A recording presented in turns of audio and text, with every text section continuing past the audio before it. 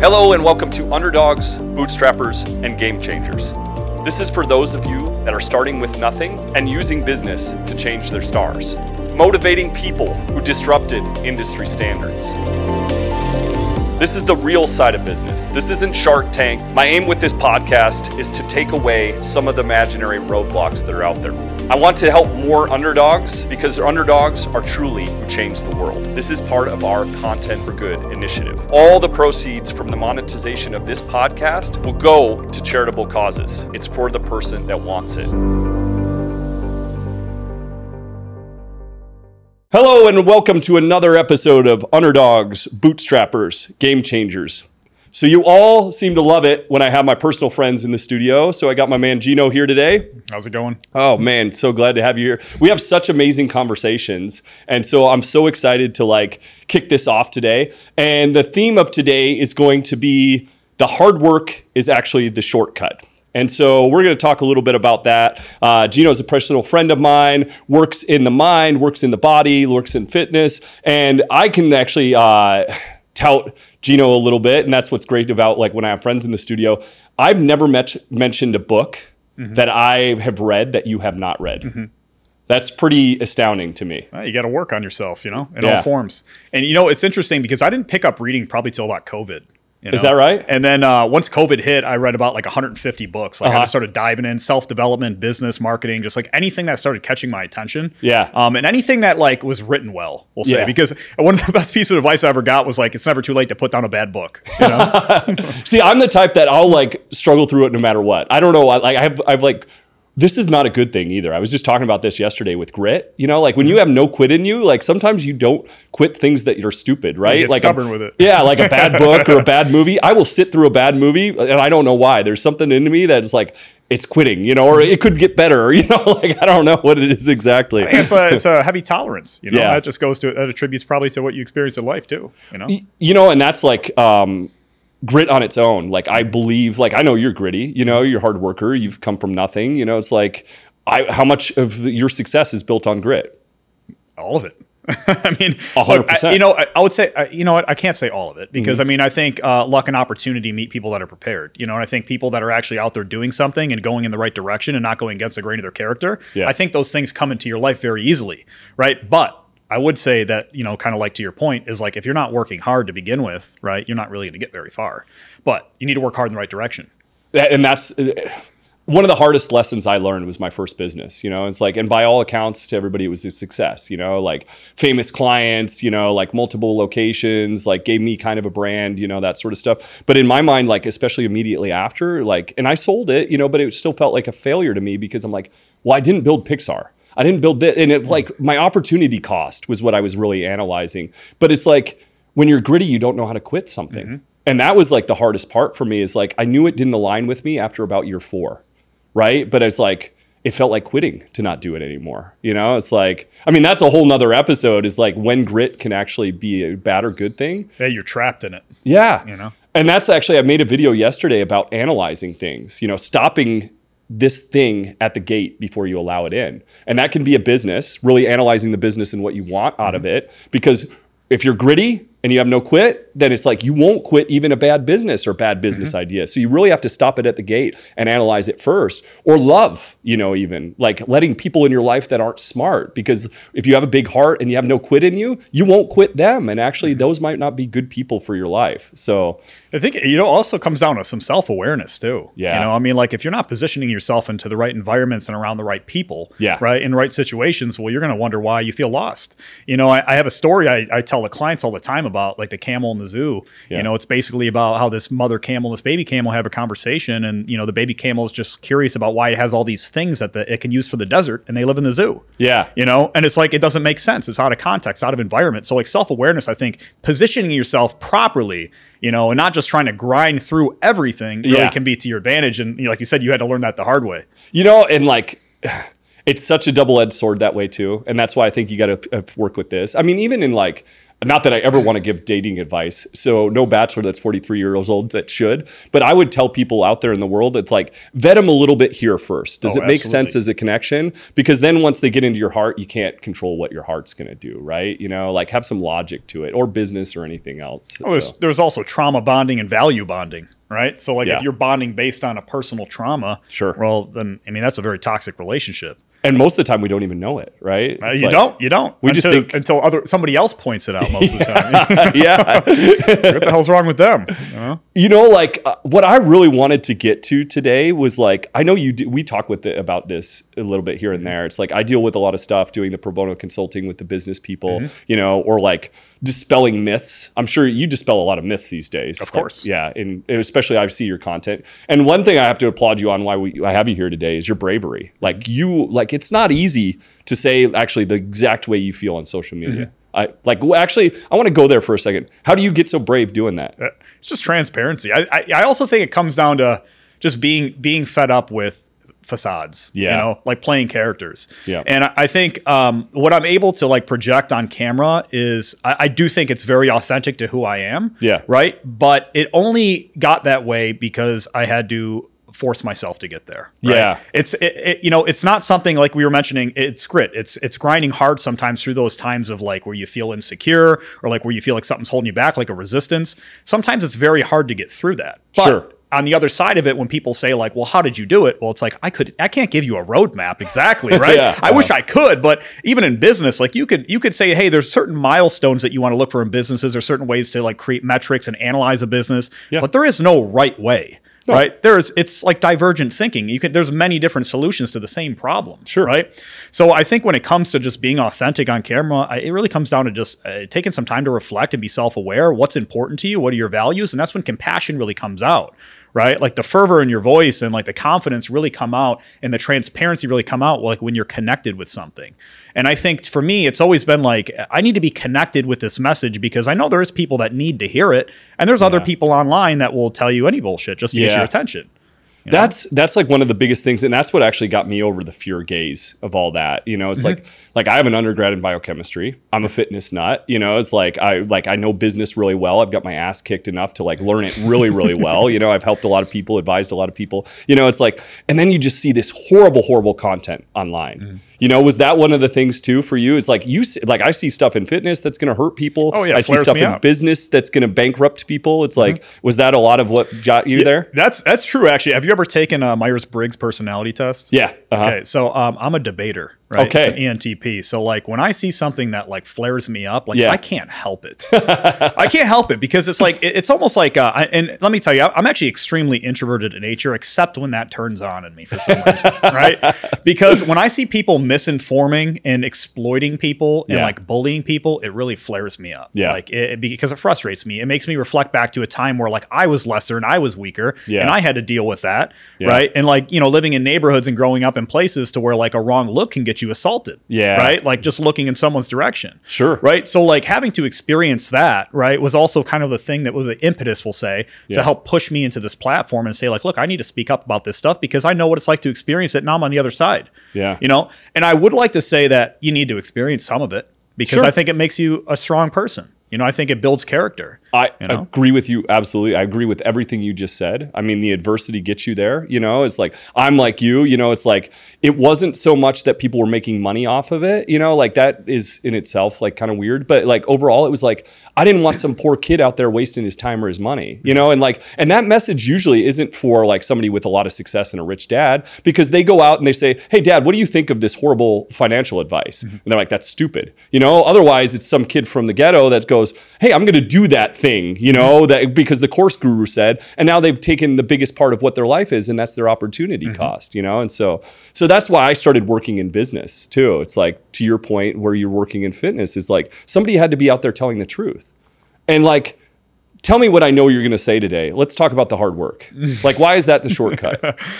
That's fascinating. And I think it's because you need to be application focused. right? Because knowledge and theory only get you so far, right? We'll say you can read about how to exercise, you know, you can study everything you want about it, but until you actually do it, you don't understand it. Yeah. Right? Until you actually understand what that force feels like applied to your body. Yep. Right? And like what that feels like on both a mental, physical, and emotional level to where you don't feel like you can do something anymore. Yeah. Right? I don't think you can fully build wisdom and confidence in anything you do unless you go through that hard work and that application. Agreed. Right? So it's very difficult for people because they like to sit on the sidelines and just try to educate themselves because access to knowledge is free now. Yeah.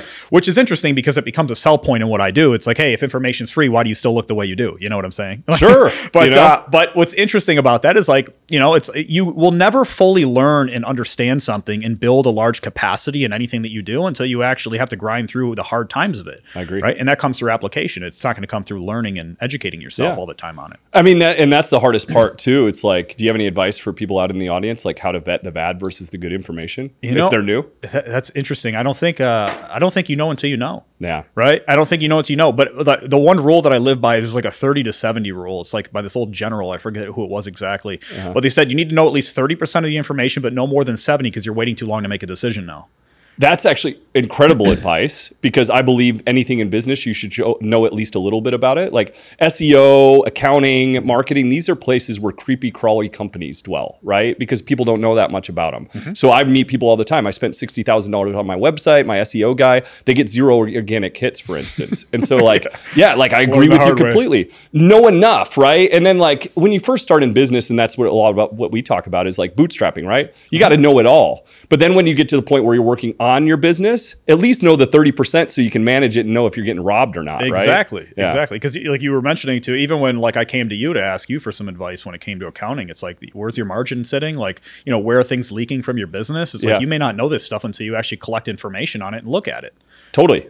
Because there could be holes in it. It's kind of like, I describe it this way that's very boring, unfortunately, but it's like when you struggle with a math problem, you know, it's like if you struggle with a math problem for a couple minutes, it's actually good for you because you've had to think about it, right? And then somebody comes by and they kind of save you a little bit, right? Like, hey, why don't you try this next? And you struggle through the rest of the math problem and now you really learned it, right? If somebody saves you too quickly, then you didn't get to struggle with it enough to learn it, right? And it's kind of the same with accounting and other stuff. It's like you have to have that data. You have to have a little bit of that struggle at times, you know? I mean, don't get me wrong, you could go out there and learn it from the start too, but honestly, it's almost better when you've had that struggle. That's when I started to embrace counting too. I had some struggles with it. And then finally, you know, it's like, I'm like, no, screw this. I'm tired of dealing with bad CPAs, bad bookkeepers. And like, I don't know anybody better at managerial accounting now than me, right? And that's come a long way from a guy that started ripping apart cars in his backyard, keeping receipts as his first, you know, like accounting system, you know? And so, so you have to have maybe that struggle to really like appreciate it too, you know? I think that's actually a good analogy for business too. I mean, because it's like a lot of people want to get into entrepreneurship, but we call them wantrepreneurs, right? Yeah. And the thing is, most people that are entrepreneurs, it was out of necessity. Yeah. Like it is out of survival. It's like, guess what? You can't work for someone else. You know, you don't, no matter what you do, for some reason, you're repulsed by that environment. Like, you know, it's like not that you can't do a good job in what you do, but there's a personal unrest inside of you that just can't be quelled, you know? And I think the only way to really do that is to like go through the process of having to learn it and grind it out. Sure. And work it, you know, I appreciate you saying that today. It actually kind of made my day because it's like, sometimes I wonder why I did this, you know? It's like, because it's not and it's not the easiest life, but yeah, like to your point, it's like I was pushed into entrepreneurship. I didn't think it was for me. You know, I didn't think I was the type of person that could do it. Yeah. And then after that, it was like, now you have no choice. Once you have success in business, you're not getting a job anymore. No. Nobody's going to hire you. No, because it comes down to your time, really. I mean, there's two things that I try to tell people in a coaching setting that you should prioritize. That's your energy and time. Yeah. Right. Some people try to prioritize material possessions or like status. It's like, dude, energy and time, the two most important things. Yeah. Right. Like if you don't protect those two things and you don't conserve them, right? Like, well, then you're going to have a very miserable life, right? Because the time thing comes from, if you're working a salary, it doesn't matter how hard you work in that hour, you're still getting paid the same. Totally. In business, if you work harder, you can get paid more from it. Right? Absolutely. It's more performance-based. Yeah. Now, some people don't work very well in that setting, and they need to have something stable, you know, and, you know, something more predictable.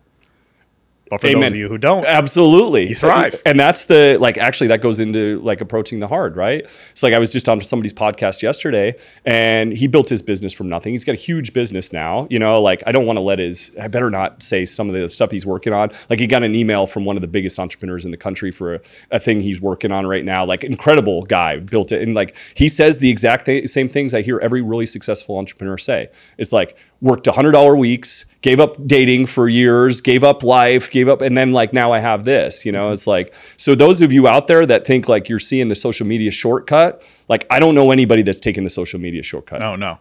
And what's interesting is even the people that you believe did take the social media shortcut will say like YouTubers, right? Like you get them that flip on a switch one day and make $2 million overnight, right?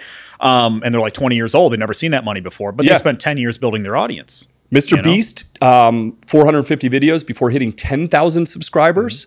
You know, it's like, or Matt Rife, I talk about him quite often. You know, it's like he was 10 years on the comedic circuit and he put one video on TikTok and it just happened to go viral. You know, it's like, so that's another point. It's like he had to do that grind. You know, he wouldn't have been to that clip if he had not done the 10-year grind. It's hard until it's easy. Totally. It's hard until it's easy. The Tipping Point. Have you ever read that book? Malcolm Gladwell? I know Malcolm Gladwell, but I didn't read that. I got you on one. This is the first one I've ever got you on. You should check it out. But it's like, life doesn't like just steadily do things. Life does something and then all of a sudden there's a tipping point to it and boom, you know? And that's what success does too. It's like, it makes you walk up this huge hill and then all of a sudden it gives it to you, you know? That's interesting. My wife actually just spoke to me about this the other day because she plays a lot of instruments, right? And she plays violin. So she'll be playing violin and like, it doesn't make sense. It doesn't make sense. It doesn't make sense. And then she goes to bed and then the next night it makes sense. It's like your brain was able to code that information overnight now. But like at one point it'll just flip. You know, and you think it's going to happen in a shorter timeline than it actually does. Right. Or maybe vice versa, depending on the situation. But like most of the time, it's like even when you read a book, the application of that knowledge will come further down the line. It's not, you're not going to read something, I'm going to apply that right now. Right. That's just not the case with most reading because it's more about the mindset behind it. Right. And also people in business, and you know this just as well as I do, is like they think retrospectively about their business. They say, oh, here's what you should do. It's like, well, that's not what you did. Right. That's not, I want to know what you did when you were starting. Because where was your mindset? How did you feel emotionally? Like, you know, like what were the problems that you were dealing with back then and how did you manage them? Right. I don't want to know what you would do now, that you built the confidence in this. What would you do back then? Absolutely. You know? And nobody believed in you at the time. And like, how'd you deal with that? It's like, now you go out and it's like, there's a certain, let's talk about this for a second too. It's like, there's a certain confidence to when you get to that level, right? Like, look, I believe, I don't know if you believe this, Michael Jordan is the best in the world because he believed first he was the best in the world. And it's like, it takes some time even in business. I think business, it works that way too, to a certain extent, right? You can get delusional, you know, and like, you know, go off on like bad, you know, business decisions and things like that. But overall, like that confidence does help you in business too, because you have to make those strategic decisions with confidence. Irrational confidence. Like sometimes. I mean, it's really what pushes you through because a lot of the things that, look at Elon Musk, who's the CEO of 5 companies or something. Like you got to be insane to do that. Like you got to have like some screw has to be slightly loose inside your head. So when people start to idolize some of these figures, right? Like they have the wrong idea in mind, right? You're never going to be like that person because they're an anomaly. Right. So no matter what you do, even if you followed their path directly, you'll never get to where they went. No. You know? And the other problem is that I see with it is like, define your own success. You know, we're like so often like, this is what success is because like, honestly, it's marketing. Like spend billions of dollars telling us what success is. So you buy the car, you buy the watch, you buy the clothing. Folks, when you want that stuff, you've been marketed to. That's what it is. Oh, absolutely. You know, it's like, and people don't realize it. It's crazy. You know, it's like, so you have to sit down and you have to decide what's Gino's success? What's Tyler's success?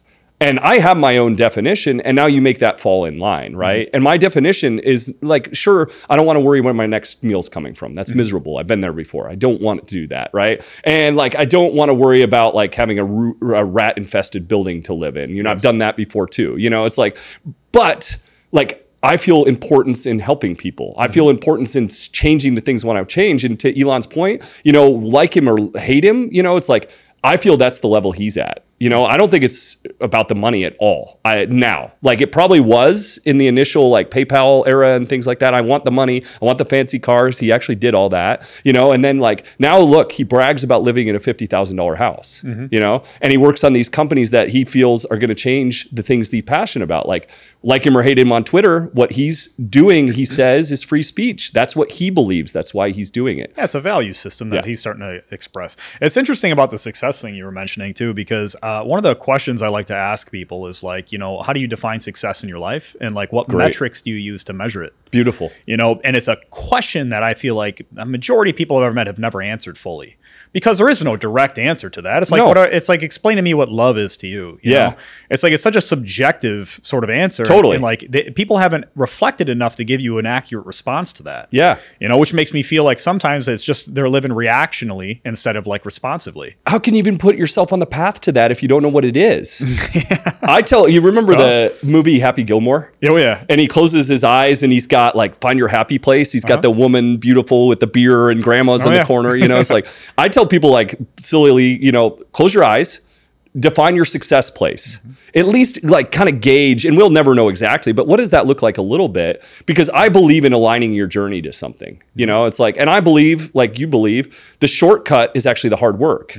But first you got to align like, okay, what is that success? Yes. What is that goal, or whatever? And now you can set up, it's actually easy once you know the goal, because now you can align everything in your life in every level to that goal, and it's your best chance of accomplishing it. And you'll never know what the road is. Because I was just reading, it was like a Taoist monk that was like kind of speaking on this Instagram post the other day my wife sent me. And he was like, when you're on the path when everything becomes dark.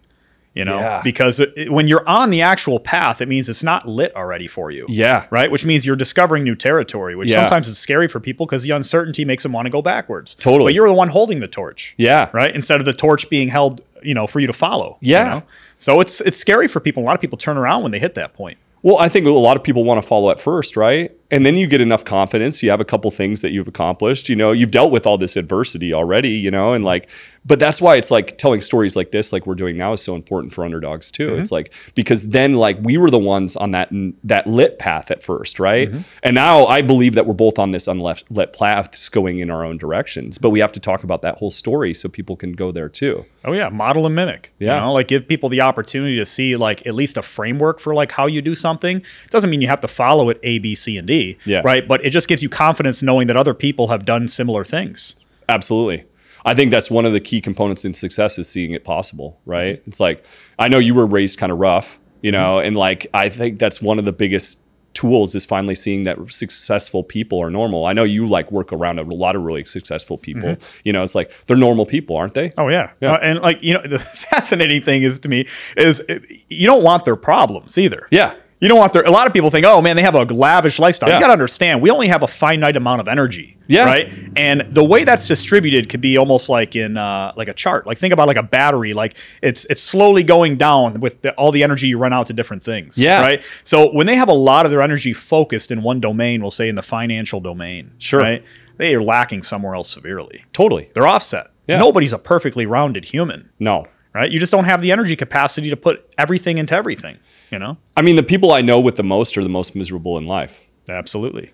The people that I know that have found like direction, mission, change, like really define their own success and like very counter to what the world does. Like those are the most content people in the world. Non-materialists, because they don't put their value externally. They do it internally. I mean, there's Maslow's hierarchy of basic needs. It's just like you have the basic needs, water, food, shelter, that sort of stuff. And then we like the way I take it is like, then we find stuff to bitch about after we're having those needs met. And, and then we like think we're going to get these things that marketing's telling us, and that's going to bring happiness. But then you get to a level I think Elon Musk has, and I hope I have it a little bit too. That's transcendence, where you're seeing that like there's more importance in the world. And don't get me wrong, folks, have your success. It's important because that allows you to change the things even better that you're passionate about or have a mission about, I want to make a point to add too. It doesn't have to be the grand Elon Musk thing either. No, it doesn't. You need to find where you can service to humanity. Yeah. Even if you're a garbage man, it doesn't matter. Oh, totally. Like, I mean, whatever you can give. And that's the thing too, the garbage man out there right now that's like working away for his family, going home, making a paycheck, it's like taking care of his people, like raising his kids in a good society, like to be good members of society. That in my mind is a hero. That's a person in a thankless position, you know, and he's like doing good in the world and taking care of his family. You know, it's like, there's a guy actually I knew that trained at my gym for a long time, you know, and like I looked at him like in awe kind of, you know, I can appreciate when you give up everything in life because I've done it to accomplish a mission, right? And so he'd clean the gym. You know, he lived at the gym and like he was in very low rungs of the UFC. And, you know, I'm like, I thought this guy was amazing. He's given up everything in life, focusing completely on the, like what he wants to do within his life. Singularity of focus. Yeah. Like I thought it was beautiful until I found out he had 5 kids with 5 different women that he wasn't paying child support on. Then like that flipped that fast in my head. You know, I didn't admire him anymore, you know? And so. You know, this is fascinating. You ever read any Robert Greene's books? No. Okay. I'm going to, you know, flip your script here when it comes to that. So he talks a lot about like, I got Mish turned on to him in some of his books. Okay. He talks a lot about like being able to identify certain types of people in the world, right? Like when they exhibit certain personality traits. There's a book called The Laws of Human Nature. It's a 600-page book. I read this book 3 times. Right? Interesting. Okay. And I would have picked up a book like that in the past and I'd be like, hell no, right?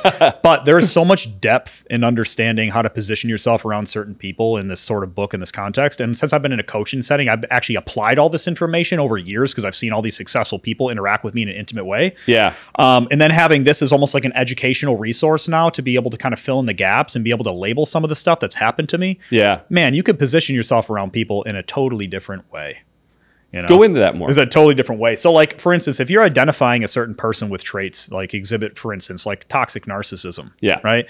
Like, and some people think, man, these people are extremely confident, man, they just well-spoken, you know, but then you don't realize they don't care about anybody but themselves. Yeah. Right. So how is that destructive inside of their workplace environment and the relationships that they have, or any other thing related to something that's not related to them? Sure. You know, so like they become a very destructive person, and you may think they have your best interests in mind sometimes, but maybe they don't. Yeah. Maybe it's more about them.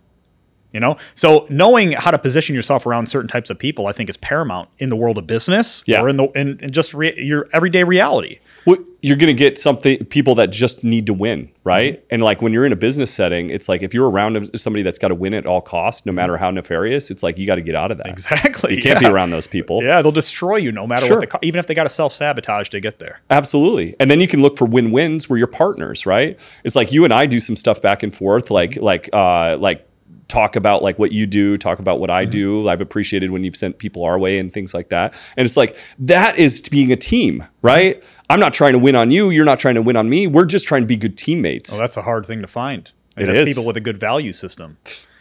To your point.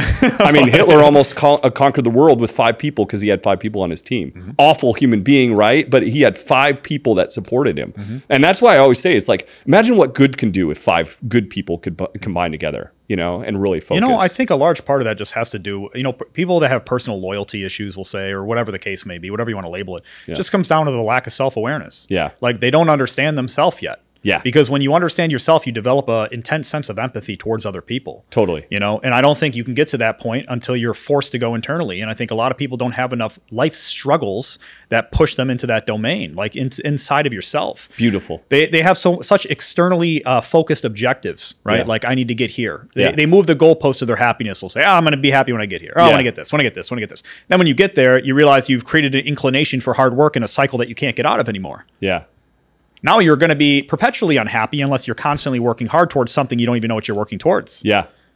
And it's a scary cycle to watch people go through. And it's just, it comes down to lack of self-awareness. Weigh in on this for me, because like when you were talking about empathy, it sprung something up in my head that I think about a lot. Did you ever see the movie Broken or Unbreakable?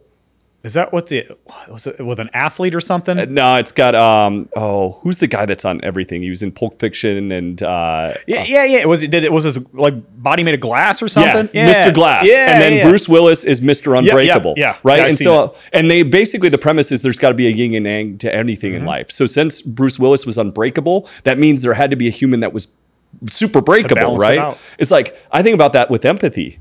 Are some of us in this world like the overly emphatic, because there is the people that are the serial killers and things of that nature that have none of it. There needs to be balance preserved in the world. Yeah. You know, which is why I urge you to consider the when people exuberate a trait, right? It's like, man, that person's like pushing something like hyper-aggression, right? Yeah. They possess the opposite quality. Yeah. They're shielding it, right? Yeah. It's the persona literally in Latin means mask.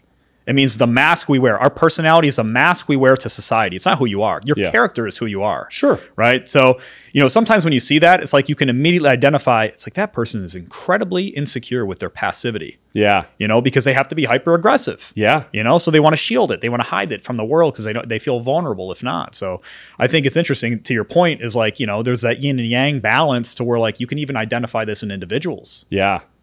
That's what, I don't know. That's what's so interesting to me about, you know, and I even like tie that to business too. It's like, so empathy, actually, I looked it up, can be inherited to some extent. Oh yeah. Or lack thereof. So you know where empathy comes from. It comes from mirror neurons in the brain. Go into it. So mirror neurons are something we developed because we're a social animal, right? We communicate with each other. Yeah. Okay. So in order to communicate, we need to understand each other, right? Yeah. And how we understand each other is by picking up on, okay, how is their body positioned? What's their face looking like? Sure. What's the tonality of their voice, right? Those mirror neurons, we can mimic people. In sales, they teach you about mirroring, right? Mirror the person, right? So when you're able to mimic somebody, you're able to fully feel what they're feeling. Sure. Right. So like those grow in our brains as we were social animals, like starting off like, you know, I don't really know the timeline, but like, you know, as we first initiated as a social species up until now. And some people have more than others. So some people are more inclined to empathy because mirror neurons create empathy in us. It's a third level intelligence. It's like this. Say me and you are hunting for something, right? You know, and there's an animal where say, hey, okay, when you throw that spear right there at that animal, I'm going to go hide over there because that's where it's going to run to. Yeah. You're anticipating two events that haven't even happened yet, and you're thinking in advance. Sure. That's the same thing as empathy, right? Like, it's like when you're able to understand something to such a deep degree, right? And place yourself in that, it's almost like foresight. Yeah. Right? Some people are naturally gifted with it, like to your point. You know, it's like some people just have more mirror neurons in their brain. Or is it a curse at times? Oh, it absolutely could be because it can prevent you from doing things. Sure. You can also be affected by people's negative emotions. Absolutely. So, you know, like, so epigenetics, and I don't want to go too far off on the trail because we're not having a science, you know, like this is a business show, not a science show, but epigenetics, like basically lending down traits that we never thought we could have before. Right. And so like empathy being one of them. Right. And so I kind of like came up with this thought that like, and it's based on survival of the fittest a little bit too. It's like, what would be the good traits to have as a 1800s businessman? And the answer was you had to be ruthless, right? You could literally, that was the day you could hire a gang to go out and take over a business, right? Or the robber barons of yesteryear. And so I was like thinking to myself, okay, this was a lack of empathy too that actually made them more successful in business. And now they're inheriting that down. Not only that, but generational wealth at the same time. And so the next generation lacks empathy, has resources, right? And we're in this repetitive system. And I actually like to think today that's about to break. Because now we actually care more about who we buy from, right? We can't send the thugs out to just take over a business. And I actually think that's going to change the business environment. Now, I got really into the weeds on that, you know, like thinking about empathy and inheritance and epigenetics. But I actually, and I want to believe that deep down in too. It's true though. And I actually have something to add. Go into it, yeah. So there's have you ever heard of, what's it called? Zeitgeist, the Zeitgeist. Yeah. So the Zeitgeist is a generational mood or trend. There's a book called The Fourth Turning, right? So this book basically talks about in history, we used to measure history in 80-year blocks. Right? In those 80-year blocks, there was something called a saeculum. Right? There is 4 periods. There's a high point, there's an awakening, and there's an unraveling, and then there's a crisis period. We're in a crisis period right now. We're about to end a crisis period. So crisis periods are times of war, like World War II was a crisis period. We had even like early 2000s and stuff like that. We had like Zika virus and not Zika virus, West Nile virus. And then we had all like the 2008 housing market crash. We had all these things that were happening, the war in Afghanistan, all these crazy things that were happening in the world. We were in a crisis period. Okay. Now, when we go to a high period, that's post World War II. Think about how the economy took an upswing. Right. Everything was good times. Right. So there's actually businesses that study this. Sociology. It's like generational patterns and trends. That's how that's how fashion stays over trends. Interesting. Is their study the generational mood that's going to be inherited. Right. So each generation has their own avatar. Right. So like, for instance, the Elon Musk generation is called the nomad generation. Right, they're the ones who fix shit and make the world different, right? And then the ones after that are going to be the millennial generation too. So the millennial generation or the hero generation. I grew up as a millennial, right? I grew up during a crisis period. So I grew up during hard times. That means when we swing out, when I'm in my working years and we're the leaders of the new world as millennials, right? We're going to be the people that institute new change. right? I love Lead that. the world into the next generation. I feel like we're going there. You know, like even with, and I'm going to swing it back to this, it's like, even with approaching the hard work, it's like, we talked about like a lot of stuff that got us into social media was seeing these horrible like messages. It's like, buy my $5 course and then you're going to be fit tomorrow. I mean, how many people are coming in there with the preconceived notion right now because of that sort of social media content into work with you? Oh, all the time. Yeah. I mean, and it's because people have an unrealistic expectations of what it takes. Yeah. They don't have any awareness around it, right? Yeah. It's like if I knew nothing about cars and I were to go get my car fixed, I could be taken advantage of. Sure. You know what I'm saying? So it's like people exploit that, right? Yeah.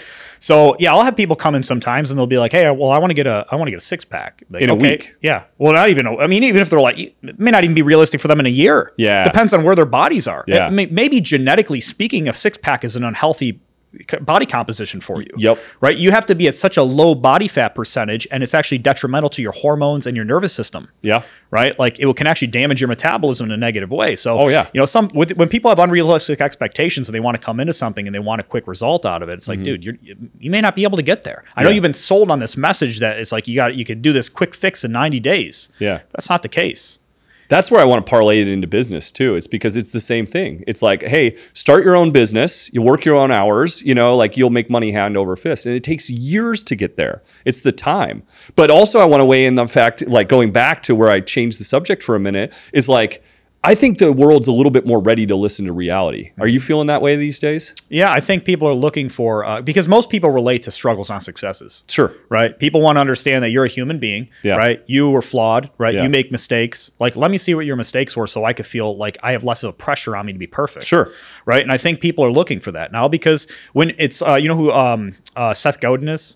Yeah. He's you're a marketer for Yahoo. He talks about the purple cow. He goes, if you're driving in Texas and you keep seeing cows, first time you're like, whoa, cows. But you keep seeing cows, keep seeing cows, keep seeing cows. You're not going to stop until you see a purple cow. Yeah. What the hell is a purple cow? Sure. We're so used to seeing advertising and marketing. Yeah. Right? We're flooded with it that we just get desensitized to it. We just want to see somebody being authentic.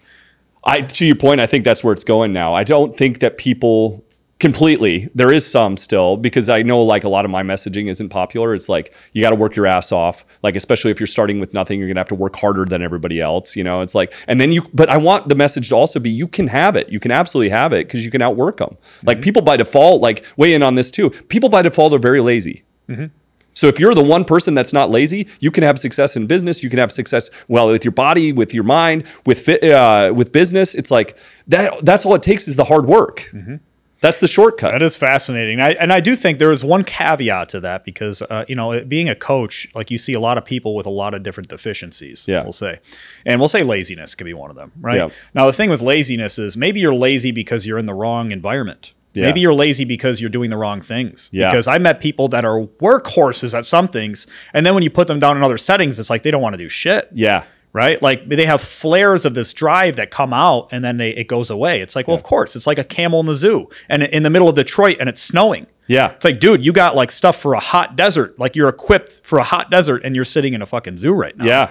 Right? So like, of course, you're out of context. Of course, you're going to feel lazy and lethargic and you're not going to feel like you have purpose in your life because you're not even positioned properly because you don't have any self-awareness. Absolutely. That makes sense? A lot of sense. I mean, and that's the thing too. It's like, now, folks, when Gino talks about this, I want you to also put business in your mind too. It's like, so you work in the mind to help them get to their ideal body. Tell me what that looks like. And I want them to think about business at the same time. Of course. And I'll start off just by saying, I don't want to get too fancy into the science, but I learned about something a while back called bioenergetics. And now bioenergetics is essentially the practice of mind-body unity. Now, this is a psychiatric practice. They practice this in medicine, right? Psychiatrists practice this. So it's basically saying, like, I could look at someone's posture and I could tell you what they physically or mentally experience inside of their head, right? I could tell you the emotional state they're in, and I'll show you how this is applied unanimously.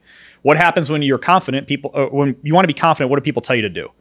Put your chest up, put your chin up, walk tall. Because the positioning of your body will dictate the emotional state that you feel. Tony Robbins talks about this all the time, right? So I realized very quickly early on that, look, this is more than just changing the way people are physically. It's changing the way they are emotionally and mentally too. And if you can't work on all those domains, then you're not going to fix somebody, right? Because I'll give you an example. If a ship is sinking and you're just taking buckets of water and you're dumping it out, right? Yep. Until you fix the holes, it's not going to stop sinking. Yeah. Right? There's a lot of problems that aren't being fixed and addressed that are actually causing more harm, right? Yeah. So for instance, when people are in a setting of fitness, right? Like maybe I ask them, why are you having trouble with losing weight? Well, usually what it ends up being is because they have no entertainment outlet. So they find it in food. Yes. They have a high stress lifestyle, so they find their entertainment value in food. They get the dopamine hits from there. Yep. Right? So the problem isn't that you just need to do more cardio and you need to exercise, you need to stop eating shitty foods. It's, dude, you need to find something to entertain yourself with first. Yep. Because if you don't, then it'll never be fixed and addressed. So when I work with people as a coach, we'll say, it's a lot more comprehensive than saying, here's some workouts. Dude, anybody could do that. Yeah. You could have looked at stuff up on the internet. You know what I'm saying? Like when I'm here, you're a human being that's flawed and you need help and assistance. And sometimes you just lack a little bit of awareness around what the problem is because you need someone with a bird's eye view that can say, that's the problem. Just like a business consultant. It's the same thing. Absolutely. It totally is. And like what I want people to get out of that too is like, to your point, it's like the environment. What are you suited for? Your mission. What do you want to actually do? It's like if you're in the wrong environment, the wrong mindset, the wrong business, that's going to be a harder work effort for you, And so like, that's why a lot of people just jump into business to start a business, right? Because that's what they're being told online. They don't think enough about what that business is. They don't think about what they want their future to be. They don't think about what they want their success to be. It's like, I always tell them, I'm like, what's the business? Why are you starting the business? What is your ultimate life goal in life? And tell me how this business gets you there. Is this business the thing? Or is it you can talk me into, okay, I'm going to do this for 3 years. I'm going to sell it and it's going to get me to the next thing that might be the thing, right? You can tell me that, but that all has to do with exactly what you're talking about. Setting yourself up with success for your own talents, your own energies, your own desires. That's what business is too for success. Hey, you got to find your fit, right? Yeah. Like, I mean, a lot of people want to be entrepreneurs. I want to own a business. What does that mean? Yeah. What does that do? Well, okay, you own a business. What now? Yeah, exactly. What's the point? That's my exact point. And they'll look at YouTube and the top hits for 2024 businesses, and they'll open a business that has no alignment, that doesn't offer anything in their skill set, and they'll wonder why they're not doing well at it, right? But now if they stay and they focus, kind of like what you're talking about, and they work on the actual problem, then the offset is going to be success in everything, right? Exactly. So, because you're working in alignment with yourself now instead of against yourself. Yeah. And like, that's a big thing is like, I try to tell people like, not just in business, with fitness or with health, with anything in life, it's like, if you're working against the grain of your character, you're always going to fail. Totally. You're always going to fail. And you're going to wonder why is this so hard and I'm not getting anywhere? Yep. See, because dude, you're a sports car on a dirt road right now. Yep. It's like, you got to reposition yourself. I mean, that happens in fitness a lot, right? Like I had this buddy, he's 300 pounds or something, like, but not like, what do you want to say, obese or anything like that. Strong guy, right? Weight on him, a strong guy. And he would bike like 200 miles a day. He's crazy, like always bike riding and stuff. And he used to try to constantly lose weight. And I'm like, and maybe this is bad advice. You're the fitness coach, not me. But it's like, dude, go with what you are. It's like lift harder, lift heavier, go with your body, right? Don't try to always diet. You're not going to be me. You're not, like you're not going to be lean and like me. Go with your strength. And then you'll find that actually you're finding your own fitness. And I think it comes down to labeling those things, right? Like, what's your goal? Why do you want to get there? Why is that important to you? Sure. Also, who do you want to be? Yeah. Who do you think you are? Yeah. And who are you actually? Yeah. Those are 3 different people. Yeah. And if those aren't in alignment, right? Well, then of course you're all over the place. Like I've seen people do this all the time. Like they're very destructive. Maybe they're overweight, right? Like very overweight. Okay. And maybe they're drinking, right? And maybe they're in a high stress job where they sit all day, and then they like after work, they eat like crap, then they have a terrible quality relationship in their life that creates even more stress and more turbulence. So they cope with food even further. And it's like, and then they come here and they try to bust their ass in the gym and go so hard. And it's like, dude, no matter what you do, you're not going to mitigate all that stuff. Alignment. We need to fix it all. Yeah. Absolutely. I mean, to your point too, it's like, I always tell people that are getting into business, have fitness in your life. You have to have it because otherwise, exactly like you're saying, you're going to grab the piece of cake, you're going to grab the bottle of whiskey, a lot of entrepreneurs, and that's going to be your way of coping with the stress. Because I assure you there's tons of it, tons of stress. Like unluckily for me, I had fitness. As you know, I've kind of overdone it in my life. You know, I used to work out 26 times a week to deal with the stress of business. And now my body's pretty broken. So be careful with that too. You know, it's like, oh yeah. But if you seek it, you'll lose it, right? Like if you seek money, you'll lose it. If you seek stress, you'll actually lose it. Yeah. Right. So if you actually inflict stress upon yourself, but with fitness, right, you'll actually lose it from your life. Yeah. And the fascinating thing is, I always mention to people, fitness is a gateway to personal development. Sure. You know, it is 100%. It's never the destination, it's the vehicle. Yeah. Right. So it's like, it's an opportunity for you to grow and expand your life in many different ways. Yeah. Right. And it's something so simple and accessible for anybody to do. Why would you not start there?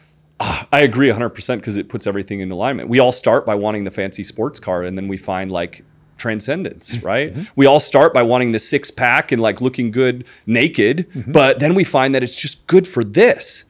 I don't work out anymore because I'm thinking, oh man, I hope I get bigger arms, or I hope I get like abs. I work out because like I love it here, you know, that's what gets me going here. You know, it's like I get my best ideas, I get my blood flowing, I got a smile on my face. Like that's why I do it. You know, and that right there too, I mean, because that wasn't the anticipated result when you first started, right?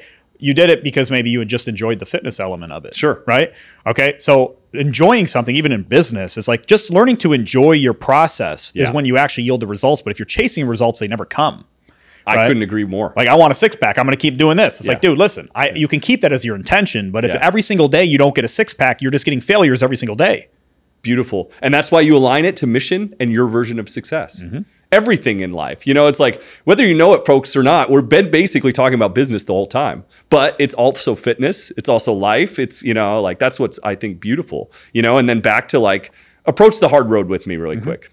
Somebody comes in, I want abs in 6 weeks. What's the best way to actually do it? You're going to quit. Yeah. Because look, if you like, hard work is necessary, right? 100%. But the problem is if you're not primed for hard work and you try to do it, you're going to quit. Totally. You got to build up your tolerance. You got to build up your endurance. And that comes with setting realistic expectations. And that comes with having self-awareness. Yeah. Right. So like, if you want to work hard, you know, that's fantastic. Right. That will get you many places. But if you're working hard in the wrong direction and against yourself, it will do the opposite. Totally. Right? But you have to work hard to some degree. Right. Yeah. So it's like when I tell people, like, it's about timeline. Right. Like if we condense the timeline, things get more unrealistic. Right? The work becomes even harder. You're not going to be able to do it. Right? So let's set a realistic goal and work hard in that realistic goal and see how far you actually get. Because it's better to like extend, especially with something with fitness. It's better when the results are a surprise to you than a disappointment. Do you see what I'm saying? Totally. Like it's better when you're like, man, look, I'm looking better. Everybody's complimenting me. It's like, it's better when it's a surprise. It's not good when it's like, hey, do I look better yet? Do I look better yet? No, I don't look good yet. Yeah. I don't look as good as I want. You create a toxic mentality around it. You know, it brings to mind when it rains, it pours. And this has always happened in my life. Like success, when it rains, it pours. Won't happen, won't happen. You're trying to force it. And then it's like the second like it starts happening, it's happening everywhere, right? Or like, I hate to say this, but dating too. It's like, can't find a girlfriend, can't find a partner, you know, and like the second you find one, then they're everywhere, you know? It's like getting into that rhythm, so to speak. I'm not saying with dating. I'm not saying go out and date everybody. That's not my advice. But like I'm finding the golden thread, yes, you know, almost. It's like the thing we can't find, and then all of a sudden it's everywhere when you do find it. You know, and like I think that's when you finally put things into alignment for yourself, that it is that smooth to bring it on board. That's a good analogy for the awareness we were just speaking about too. Just like it starts to become more apparent to you when you find it. Yeah. Right. It's like everything starts to, you know, like if you drive a Jeep, you start to see more Jeeps, you know? Oh, totally. I mean, one of my favorite speeches, do you know, there's not much I run by you these days that you don't know, but it's like Steve Jobs' Yale speech. Do you know it? What was it about? Connecting the dots. Oh yeah, in the future. Yeah. It's like I loved the way he talked about like these seemingly unrelated things in his life. You know, it's like studying calligraphy in college, and then like he had some other ones too. And it's like he didn't make any sense at the time, right? Very random. You know, even my own life I look at all the time. It's like biochemistry and all this random stuff. And it's like now I look backward, or he looked backward, or I'm sure you look backward, and you're like, it all makes perfect sense. Of course it does. And that's why I always am excited about the future. Yeah. I never have an impending sense of like pessimism. Yeah. Right. It's always like I can't wait till I get older. You know, like I can't wait till I'm even older, because look, I mean, you look at your life 10 years ago, you know, was like, you know, how old are you? I'm 42. Okay. 42. Was a 32-year-old you have shit on you now? You know, that's a tough one. And I don't mean to take you off your point, because it's a good one, but it's like, I think about this a lot these days, because like, you know how they say like only compete with the you, right? but what if the you of yesteryear was a fucking badass? I can't keep up with the me that was 32, 35 years old anymore. That's interesting. You're comparing it in one domain right now, though, because in other ways you've improved. Beautiful, because that's what I've had to start thinking about, right? It's like, so my fitness, for instance, it's like, I love that quote by, I think, Aristotle, like, I feel bad for the man that never experienced the full potential of his body. Socrates. Socrates, sorry. Yeah. And poor Socrates, I'm sorry. Yeah, no. And so it's like, he was a student of his, that's all right. And I was like, I get that. Like, the things that my body was capable at 35 years old, like, was like unbelievable. Like, I couldn't believe what I could do. I was faster than anybody. I was stronger than anybody. Like, I did like could eat workouts, you know. It's like, but then I like think back and it's like, I can't keep up with that guy. That guy used to also work 100 hours a week in his business. You know, it's like that guy would go from running his business to opening a chemistry book and studying until he fell asleep and then waking up and taking an organic chemistry test the same day. I cannot possibly keep up with that guy. But to your point, it's like, now I have the education of those years. And so I keep up in a different way. I'm so much smarter, you know? You need to read Mastery by Robert Greene. I've heard, I was actually looking at eyeing that lately. So that book is very good. He talks about finding your life's task, and you go through stages like an apprenticeship phase, and then you go through like, you know, a phase where you're actually practicing it, and then it goes through like a mastery and expert phase. And he talks about like ebbing and flowing through that process. Yeah. And it kind of is a lot about what you were just speaking about. It's like, you think the old you was like, oh, this unstoppable force because you were younger and you had, you know, more fire in you. But you don't realize the wisdom that you've gained from doing all that now. Don't even think about in terms of physical and energy capacity. Think about in terms of, if you were to both sit down, what each of you know about business, have a conversation. And to your point, so right. You know, and it's like, and like, that's one of my biggest struggles. And I haven't been super open about it. It's like with all this stuff, which scared me. Right. And it's like, I was volunteering, you know, I was like working out 26 times a week, but I was volunteering with my body, volunteered at the children's home, lifting furniture, volunteered at the animal shelter. They liked me because I could carry the big dogs when they were asleep from getting neutered. You know, it's like, and that was my way of giving to the world and helping and all that stuff. And I actually broke my back at the children's home. And then like went away everything I thought I loved in life. I loved training with my friends. I loved being able to be physical. And then like, it was forcing me into a position where I needed to use this more to be helpful. Right. And it's like, now I'm starting foundations. Now I'm speaking about business and life and things like that, because I have to help with this now, because I can't help with these as much anymore. Yes.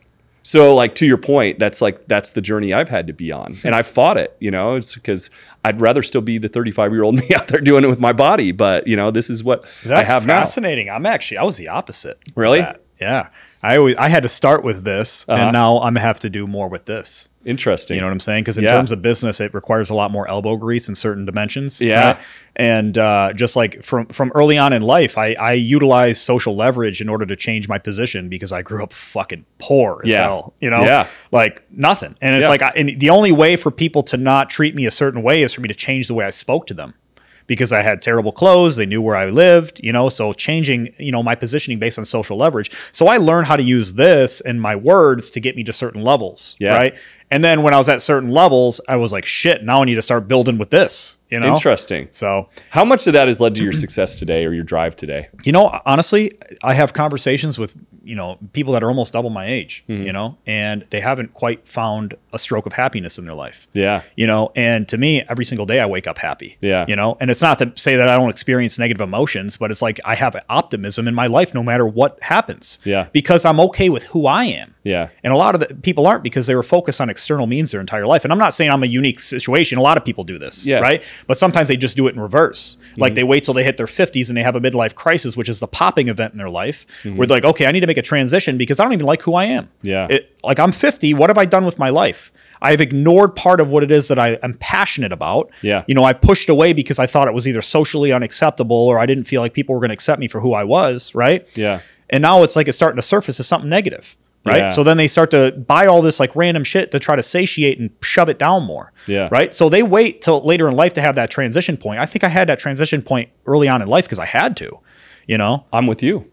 I mean, that's maybe the gift. But the problem is with people that are raised rough is a lot of times it destroys them before they get that chance. That's true. They make the mistake, right? And that's actually a little bit about what this show's about, and like where I work in these days especially is like helping the youth understand it's like, don't fuck your life up in that little period, because it's not all of life, you know, and knowing you can have it too. And that adversity that we go through in our youth, you know, it's like that actually builds you perfectly for everything in life. You just can't let it destroy you, because like, honestly, how much is a business problem? People used to always ask me, it's like, Tyler, this horrible thing just happened in the business. Like, how are you so calm? They'd always ask me how I'm so calm. And it's like, well, number one, it's not going to do me any good because my people are watching me and I need to inspire them to be calm and like, let's fix the problem. And, you know, but number two, it's like, I've dealt with some really bad stuff in my life. Do you think that business thing? Yeah. And like, that's where I want you to get to, like, as underdogs. It's like, you're dealing with some stuff and I'm sorry for that. You know, it's like, but at the same time, it's like later on, that is going to be like part of your success. In one way, it's going to build this, it's going to build this, but at the same time, it's going to be like this little business problem that I'm having. You know, it's like, that's how I can tell where somebody's from, is like how they react to a small problem. Yes, like a stressor. Yeah. It's like if you overreact to a small thing, like a thing that doesn't really even matter in this world, then it tells me you were raised with a golden spoon, that you've never really had any real problems in your life, you know? And so like, that's, to me, like one of the biggest messages. I want more underdogs making it. You know, it's like, I want them making it because they're the ones that change things. You know, it's like people like you and I that come from like some stressful situations, some bad information, that builds empathy too, to your point from earlier. Absolutely. You have to think in a different way.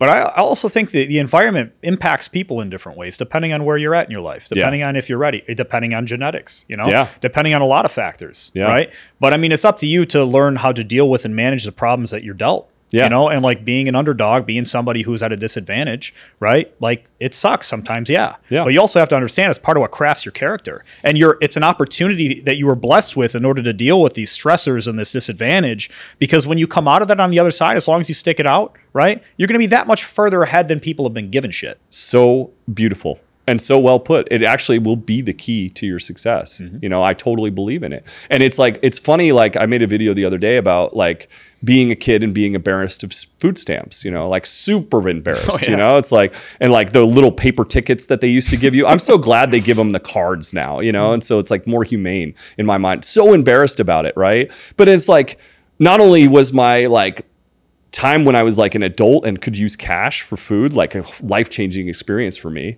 You know, I still I never went to a restaurant like once as a kid too. We couldn't afford it. You know, it's like, I enjoy every restaurant I go to still to this day. Like it gives me that enjoyment, you know, it's like that's just like one very superficial thing, but I can enjoy it so much, you know? And it's like, at the same time, now I can tell people like, look, yes, my mom had food stamps growing up. You know, it's like, and now like I've been able to do what I have in my life, you know, and now I can wear it like a badge of honor as opposed to an embarrassment. You know, to add to your point there, I experienced something similar with that. So like, I totally understand that. Like the pride gets in the way of like accepting assistance, even when you're young, because you're just like, I don't want to be identified as that, you know? But yeah, I was the same way. We had every form of government assistance I could think of. You know, and it's like I would get like free lunches in school and shit, and I wouldn't do it because why? I had no idea why. I would go home and eat the same thing every single day, which was you know, Kroger brand discounted Cocoa Puffs. You know, had that 3 times a day as a kid, just malnourished as hell. Couldn't think straight in school. You know, but yeah, that pride thing, man. I mean, it'll you know, it could be your downfall. So like when you're an underdog too, even in a situation to where like you have less, it's like, dude, listen. Having less is a blessing because it creates creativity. Like creativity only comes out of when you need to be resourceful, right? And resourcefulness only comes out of when you have a lack of scarcity, right?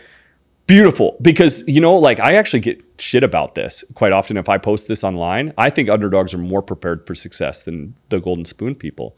Because number one, it's like exactly what you're saying around resources, scarcity. It's like what we were just talking about around the problems, a business problem now you can figure out logically because it's not as big as the problems that you dealt with. And then it's like, you're used to, you know, it's like, you're used to living off nothing. You're used to working at a young age to have something. Work ethic is the key, I think, to everything in life, in my opinion. And so you've been given those 3 skills in spades. You just got to not get destroyed, and you got to build this, because to your point, you got to build this too. You know, it's like you can build all those skills that are amazing, but if you don't know how to use them at that point, you're not going to use them for your success. That is an interesting point too. I mean, it just makes me consider, it's like, You know, people idolize rich figures all the time, right? But they don't idolize the lower class. No. Look, they're survivalists. Totally. Like, they know how to survive better than anybody. Absolutely. You know?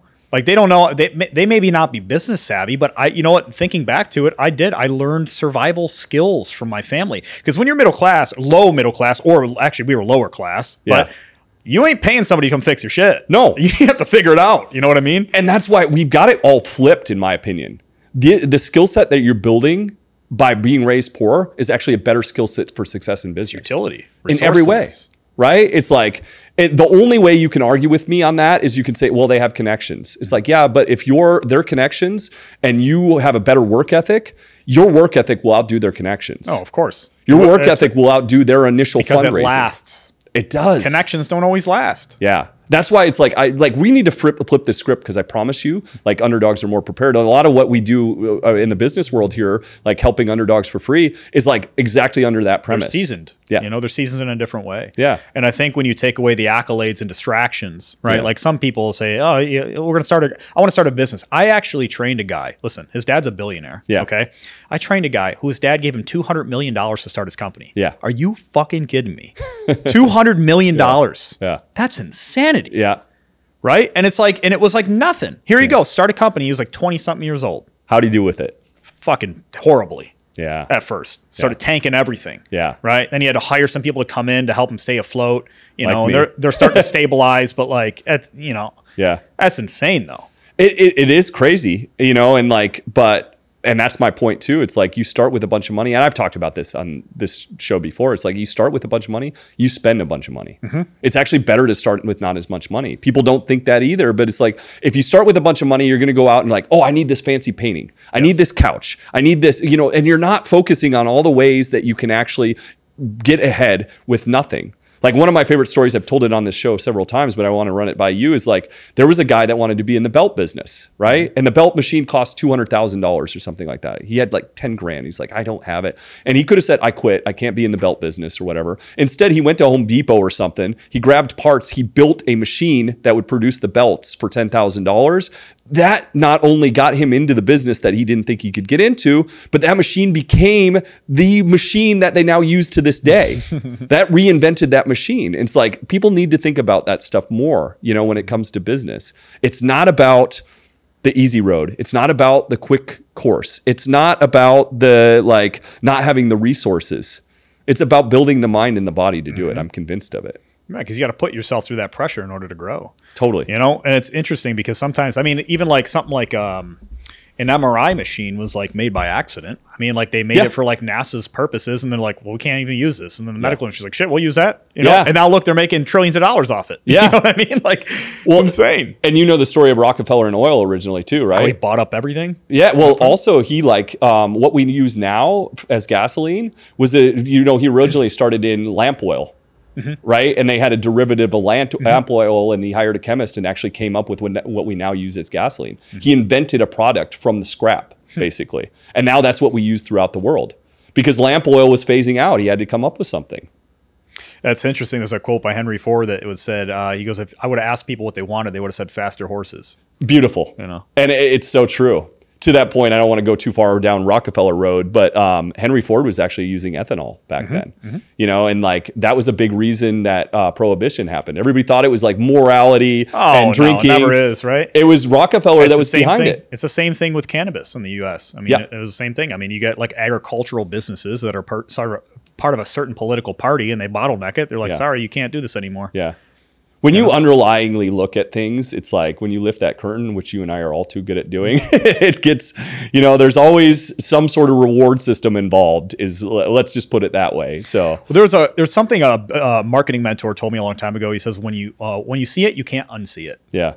So like when you can see marketing and advertising, you can't unsee it. Yeah. So now to your point, when you're talking about how people are like putting out these bad ads and stuff like that, and like they're, you know, manipulative with their sales tactics or whatever have you, it's like you can't unsee it. And some people just think it's like, oh, this guy's got a lot of energy or whatever the case may be. He's very passionate. It's like, no, dude, he's selling you something. Yeah. You don't even realize it right now. Yeah. You know? And like, I'm all good with people selling stuff. I just wish that there was more people that like cared to make it actually a good product instead of what people want to hear. Let me rephrase that. I think everybody needs to understand selling. It's an essential element to business. Totally. I'm saying some people sell just to sell. They just care about the transaction and that's it. They don't care about the fulfillment of it because they don't have to deal with it. Agreed. Right? Like they just kick it out. Right? And it's like, if you don't care about your customer or client and you create a bad relationship with them, that's going to be more harmful to you over time than the benefit of making money from them was. That's where you and I like totally agree, and it's counterintuitive to what people are teaching around sales these days, really. Like that, like it doesn't sound like it when you word it that way, but we both agree on that. It's like most of what people are teaching these days around sales is more about like, how can I get the sale?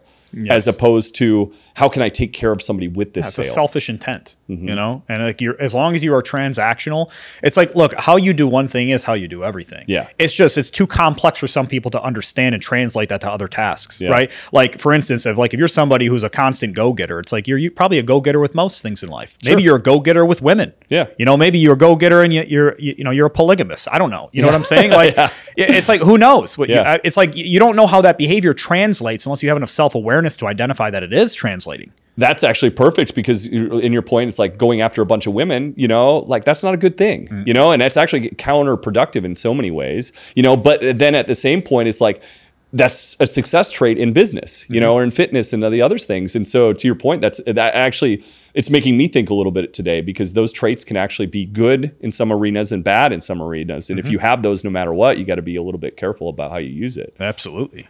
That's beautiful. We almost ought to do a whole discussion on sales one day too. Oh yeah, I think it's fun. I think it would be helpful for people. Yeah, I used to actually try to teach sales to some of the trainers at Lifetime. Oh, is that right? You know, it's hard because people don't understand the point of it really, and it's like it's not about a script. You know, it's not about like memorizing words. No, it's about, hey, why don't we have a conversation real quick? And let's find out about you. Exactly. Right. And then let's talk about how I can help you. And the thing about business people, you know, is like, especially it's like you choose the damn product. Why would you choose anything other than something you're obsessed in and think is good product? Oh yeah. Right. Yeah. And then all you have to do is relay the fact that like, I think this thing is amazing and here's why, you know? Yeah. Not that you're a piece of shit for not buying it. You know what I'm saying? Yeah, no kidding. And then like, tell me all the things that you want out of this product and I'll tell you whether it does that or not. And then the way it does it, you know? It's education. Yeah. You know, it's education and a conversation. Yeah. You know, and it's about empathy and just, you know, being like, you know, Simon Sinek. Yeah. Right. So he talks a lot about that in business, like just having empathy. Yeah. You know, like understanding that business isn't business, it's people. Right. And to like our throwback to the conversation earlier, I think the world's more ready for that than ever. You know, I think that people want to see good things out of it. Well, Gen Z actually cares more about that. They're the artist generation is what they're called. Interesting. So the artist generation is the ones who come along and make things pretty for us. Yeah. You know, like think about, you know who the Toltec Society was? No.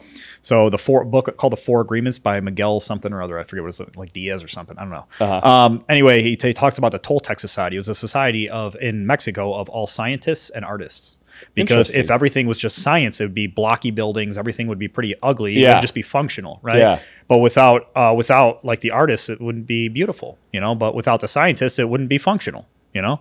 So it's like you need both to balance each other out. Come on, go back to the yin and yang thing too. One of my favorite idea. I love that we're running across all this stuff. Interdisciplinary studies, right? The great idea comes from anywhere. So in your business, you should have everybody in the same room, because to your point, it's like that's a very cut and dry one, the science and the art. But to the point, it's like we all have different lenses, backgrounds, everything. We can all lend a solution to a problem, and then seemingly person that you wouldn't think would come up with the solution probably usually will. The out of the box thinker, so to speak. That's why it's like so important to get like people involved on projects. Like I'm a firm believer, like in my businesses, like when we'll have a new like creative project in some of my old businesses, I'd get all 40 people in the same room. I didn't care if you were the receptionist or like you took out the trash. I didn't care. Let's all talk about this problem together and let's have fun in finding the solution. Well, because people have different perspectives. And, you know, maybe the garbage man has some good input. Yeah. You know? Maybe he sees your customers leaving and being disappointed with the products because he's taking out the trash. You know, who knows? Absolutely. You know? It could come from anywhere, you know, and then like we all have a different lens on the world, you know, it's like, and that lens on the world leads us to have preconceived notions about anything. Right. And so like, bias. Yes. Exactly. So, and then like being aware of that lens, you know, I try to be drastically aware of my lens at times. It's like, am I seeing this because I don't like it or because I think it's something different, you know? There was a famous quote by Abraham Lincoln too. He goes, I don't like that man very much. I should get to know him better. That is a great quote. It's like seeing through your own biases and lenses, you know, like sometimes the things that you put in front of yourself actually blind you. I agree 100%. If somebody is like actually like interested in like getting involved in fitness, or I think this discussions went really well hand in hand with business. It's like what would you tell them right now? Like I want you to get started. Yeah. I think it first comes down to like, I actually talked to Mish a little bit about this too, is like, you know, it comes down to your why. Like, why are you doing it? Yeah. Right. Why do you want to do fitness? Like, why do you want to get in shape? Like, why do you want to be healthy? Because like when you go into it with this unrealistic expectation of what you think is going to happen from it, or like what you want to happen from it, and it doesn't happen, well, then it creates a bad taste in your mouth. Yeah. Why are you doing this? Because when things get hard and shit hits the fan, you need to have something that keeps you going, just like in business. Agreed. It's like, well, what's your purpose in doing this? Are you just trying to make money from people? Well, guess what? It's too hard for you to just want to make money from people. Yes. Right? You're going to quit. Yeah. Right? There's easier ways to do that. Yeah. So you need to have like a strong reason why. Yeah. You know, it really needs to come down to like, what's the intention? Like, what's the purpose? Totally. And also, how long will it take you to find entertainment value in fitness? Like coming here because you enjoy it, working out because you enjoy it, you look forward to it, because that's when results truly come. Just like in business, when you truly enjoy business and working on your business, well, guess what? The results fly. Yeah. Things happen very quickly because it doesn't matter if you make progress or not on it. You're still enjoying the process. Yeah. Right. And that's when the results fly in. Yeah. So that's absolutely beautiful. And I knew like that was going to go hand in hand with perfectly what I would say about business and like getting into it. There's so many similarities. And that's why I really wanted to have the talk today about like the way you go into a mindset of fitness and the way you go into business and how well they handshake. Oh yeah. Well, I mean, they both have to do with the essential human animal, right? Yeah. Like at the end of the day, it's like a business is a person who had an idea that created a concept that is put into the world as a product or service, right? Yeah. And like fitness is the same way. It's like you're using yourself as the almost like the instrument or the tool, you know, in that domain to change in some way, shape, or form, right? Like everything is predicated off the person. Yeah. Right. So like no matter what, even if it's business or fitness, it doesn't matter. It all relates to your experience of the thing. And that's where the world has changed and why we need the mind so much more, because it used to be about survival, right? Mm-hmm. So if you were a blacksmith 200 years ago, it's like your body was going to be adapted to being a blacksmith. Oh, yeah. Right? Like your mind was going to be adapted to being a blacksmith. But in this day and age, you know, it's like it's different. We have to make choices with our body and we have to make choices with our mind, because automatically, like my family was all ancestral farmers. You know, like if I didn't get out there and get into the gym these days, I wouldn't get that deep nagging need to be physical, right? If I didn't like, and then like I have the choice. I'm not a farmer anymore. It's not about a survival every day of making my food happen, right? It's more about what's going to get me in life, the food, but also belonging and feeling and, you know, like importance, you know, what's going to feel important, good work to me. That is it. There's another book called The Human Zoo by Desmond Morris. Okay. I've heard of that one. I haven't read it. This guy was a zoologist who studied animals, and he particularly studied the human animal. Interesting. And he said, look, if you take animals and you put them in a zoo and you isolate their social setting and their environment, they start to have very weird behaviors. Yeah. Behaviors you would never see in those animals ever in nature. Yeah. Right? What do you think happens to people when you condense them into a city or condense them into their house? Right? And like when they're social animals are meant to roam around and move, they start to develop weird behaviors. Totally. You know? So that it's kind of like referring on to your point there, like this, it's a book that basically explains that concept. We're more animal than we think. You know, like really come down to it. It's like, look at when you put people in certain situations. I always say it's like, it's one thing to be a good person when you have, right? And what quite another when it's all taken away. Who are you? Kind of like that old Eddie Murphy show, right? When he doesn't have anything. Who are you actually?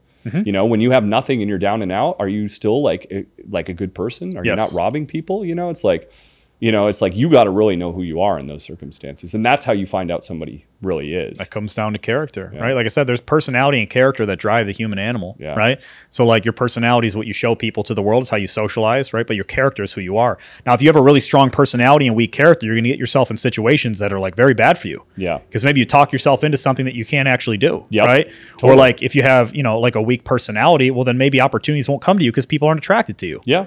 You see? So it's like, it's either or, Yeah. you know? So it's like, you need to have a fair balance of both of those things. I agree completely. Especially in business. There's something that I want you to weigh in on before we like wrap up today. But there's a guy out there that was on a business podcast recently, and he's some sort of like online entrepreneur. And he says that the gym is a waste of time. And that's fascinating. Yeah, I thought you'd like this. And he says that if you don't make $10,000 a month, there's no way you should waste your time in the gym. And he also says that like, since he makes money, that being fit or anything isn't a problem because he'll hire people to protect him. I would say, let me follow you around and see your life, and I'll tell you if I want your advice or not. Yeah. I mean, I would just start there, because look, if you honestly believe that, like deep down in your heart, then there's nothing I could do to change your mind anyway. Yeah. Right. So I'm just going to let you deal with the repercussions of that later in life, because here's the thing is, if you don't focus on your wellness early on, you're going to be forced to focus on your illness later. Totally. Right. So it will catch up with you. Yeah. And if you don't prioritize your body, well, that's not wealth at all. Yeah. You know, the definition of wealth had to do with your health. It didn't have to do with the material assets that you owned. Yeah. Right. Because those things could come and go. Guess what happens? Every currency in the world has failed. Yeah. Every currency in the world has failed. The US dollar is failing. It's on a failing downslope. Right. Yep. We get something like AI comes in, makes its own currency. We have to use that now. Yep. So all the assets you own are now irrelevant. Yes. What skills have you built? Yep. You know, on top of that too, it's like Steve Jobs when he was sick, going through cancer. You think he wouldn't have given up every dollar in his world to be better? You know what I mean? Exactly. Oh, he said it at the end of his life. Yeah, he did.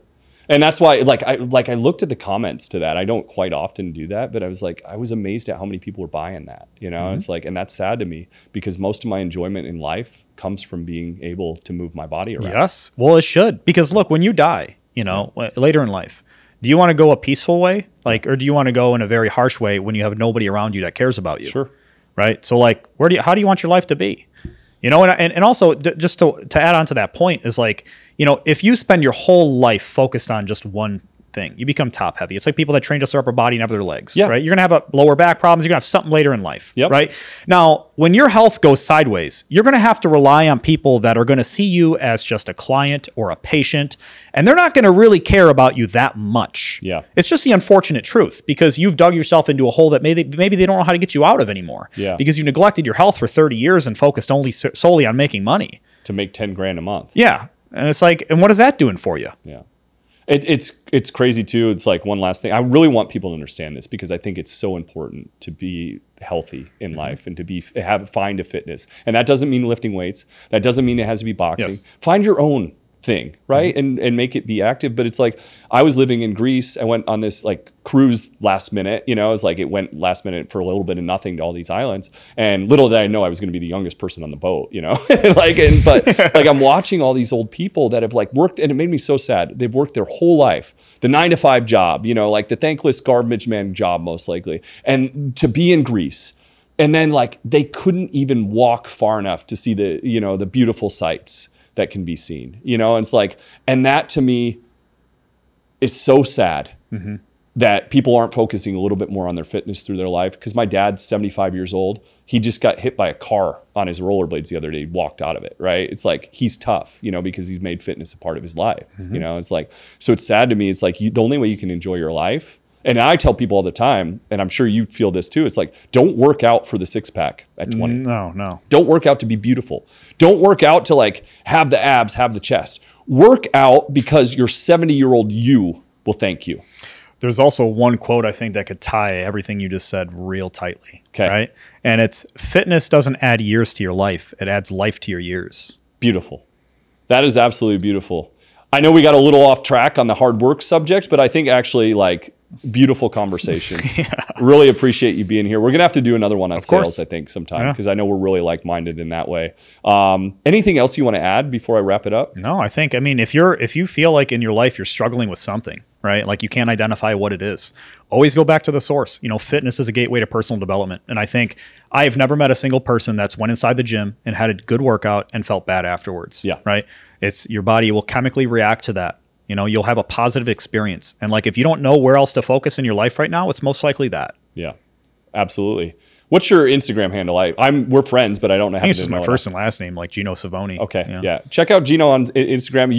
You have some great content. You're a wealth of knowledge too. It's like I said, there's almost not a book I've read that you haven't, and so so deep, so many levels. You put it all together. I thank you so much for being here today. Of course, man. We'll have to do it again. Oh, absolutely. And to you, underdogs, bootstrappers, game changers. Hope you got a lot out of the conversation. I love having my friends here, and we just kind of like chit chat, and like I get something out of this every single time too, and so but I really want you to think today about how we related business and fitness. And I really also want you to think about your health and your fitness too, because if you can make all the money in the world, you'd still be wishing that you had the fitness at the end of the day if you don't. So until next time, folks, we'll see ya.